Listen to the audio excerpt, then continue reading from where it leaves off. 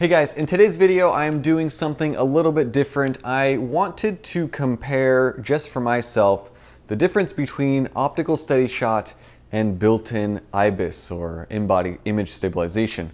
So for those of you who are not super familiar with what these things are, I'm going to explain them in relatively simple terms, show you some samples, and then draw up some conclusions at the end of this video. Both Sony's Optical SteadyShot and Sony's in-body image stabilization seek to accomplish the exact same goal, that is to reduce or possibly even eliminate camera shake. So if you're using a camera handheld and you're trying to focus on a subject and your hands are not the most steady in the world, you don't have a tripod, these systems are designed to help improve the outcome of that photograph. So they accomplish this by two different ways.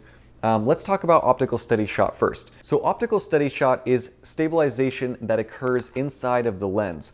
So I did a video about this Sony kit lens. This is the 16-50, where I disassembled it and showed you how to fix it. If you ever watch that video, you'll see that there are some certain elements in this lens that are designed to move. So the way that it works is you have a certain section of the lens that essentially can move up or down, and it actually can tilt in 4 different directions: forward and back, left and right. And so when your camera is on and you are using this lens and you're trying to focus, that small element inside of the lens compensates for that little bit of shake. So it's a really easy system. The problem is you have to use Sony lenses because no other third-party lenses really support Optical SteadyShot on Sony cameras. So you have to buy a Sony lens that has built-in optical stabilization, and because Sony does not really release a whole ton of lenses and not all of them are very good, if you are using other lenses from Sigma, for example, that don't have any built-in stabilization, that poses an issue. So then we move over to in-body image stabilization, which you can remove the lens and you don't really need a lens that is optically stabilized because the sensor inside of this A6500 moves as your camera shakes. So if you're using this handheld and your camera shakes a little bit, the actual sensor is going to go up, down, left, right, forward and back, 5-axis, and compensate for that little bit of camera shake. Now this is very nice because you can use any lens, vintage lenses, you can use third-party lenses, and you could still get a little bit of stabilization with your shots on the A6500. Now I'm doing this video for 2 reasons. I do have an A6400 review that is coming soon, and second reason is I've always been curious as to which is more effective. Is Optical SteadyShot better than in-body image stabilization, or is this better than Optical SteadyShot? So what I did was I took this little dual camera setup here, and I mounted my A6500 on one side and I mounted my A6400 on the other, and I used some excellent Sigma prime lenses with the A6500 and then just the regular old kit lens with the A6400.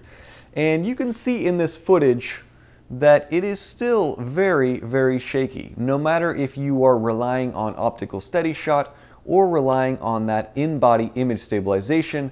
The result is not great in video. Even when I tried to walk steadily and carefully with these 2 cameras, the result was lackluster and certainly a ton worse than if I were to simply go and use my gimbal. Now, if I wasn't moving around and I was just panning, the Optical SteadyShot and in-body image stabilization did its job, and the shots, as far as panning, look decently stable. But as soon as you start moving, things get out of hand, and if you try running with these cameras, really it's terrible and makes you feel sick. I should say that all of these shots were done with a 30mm focal length, so 30mm Sigma and then 30mm zoomed in on the kit lens.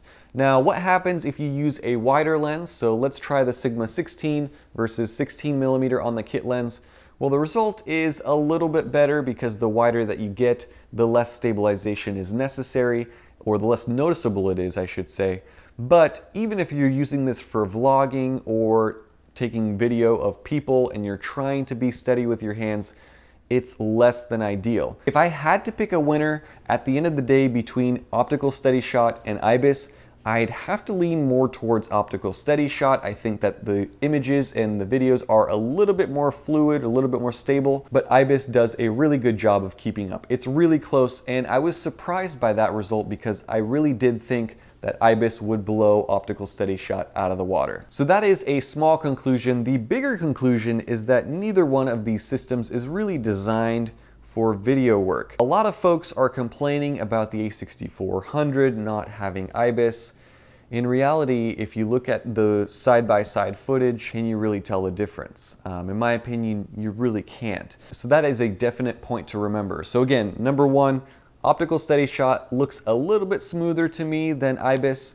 Number two, you're really not going to notice a difference between using a camera with IBIS versus using a camera just with a stabilized lens.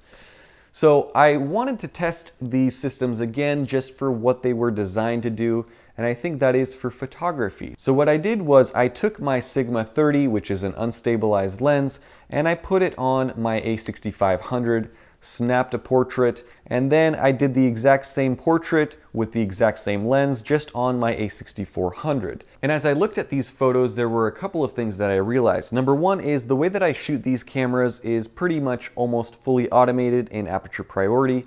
So the shutter speed was a little bit faster on the A6400 versus the A6500, which is something that you notice. So because the IBIS on the A6500 compensates a little bit of that camera shake, it allows for the camera to shoot at a slower shutter speed, which is nice. But the difference really isn't huge.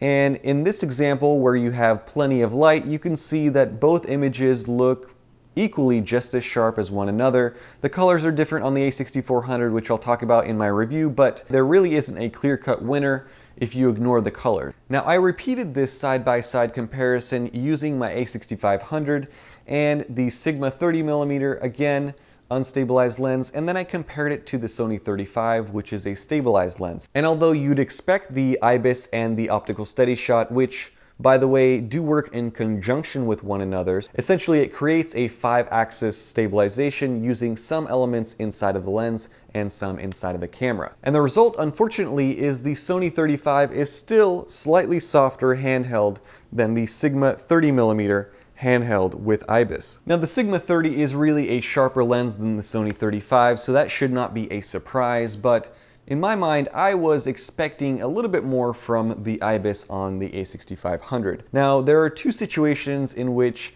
you really see more of a benefit with IBIS or some sort of stabilization. Number one is low light. That compensation will allow you to capture more light at nighttime. And number two is if you're using a really zoomed in telephoto lens, even something like Sony's 55 to 210, you really do notice as you zoom into 210mm how much easier it is to focus on your subject and snap that photo at that telephoto focal length. I think the biggest takeaway for me of this comparison is really that you should not be scared to use unstabilized lenses on unstabilized camera bodies. I've used the Sigma series, the Sigma Trio, the 16, the 30, and the 56 on my A6000 for a couple of months now, and honestly, there have been very, very few missed shots or shots that were shaky or were blurry as a result of me not having any sort of stabilization. A lot of folks ask me routinely in the comments, should I be upgrading to an A6500 to use Sigma lenses? And the answer to that is simply no. Use the best lenses out there. Right now, I think the Sigma Trio, as far as a bang for buck, is unbeatable. So definitely go check those things out and do not be scared to use them even if you have the A6000 with no stabilization. You should not be relying on Optical SteadyShot or IBIS for any stabilization in video. If you are moving around when shooting handheld video, just get a gimbal. Trust me, you will be much, much happier. Spend $300, get yourself a nice gimbal, and then you could use whatever camera you want, whatever lens you want, and you will never have to worry about stabilization inside the camera or inside the lens. So anyway, that is going to be it for this video. Let me know down in the comments what you guys thought of the performance of Optical SteadyShot versus IBIS.